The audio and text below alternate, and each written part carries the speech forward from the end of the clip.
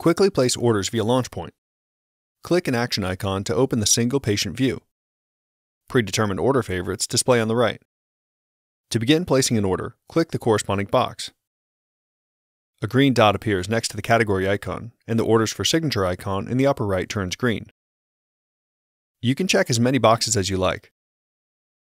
To place an order from another category, click the icon above and select an order. When you're ready to sign, click the button in the lower right or click the Orders for Signature icon in the upper right. Orders awaiting your signature display. To remove an order, click the circled X. To sign, click Sign or Sign and Close in the lower right.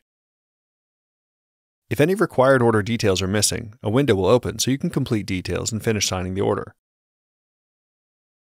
If you need an order not displayed in the Favorites pane, click Go to Orders.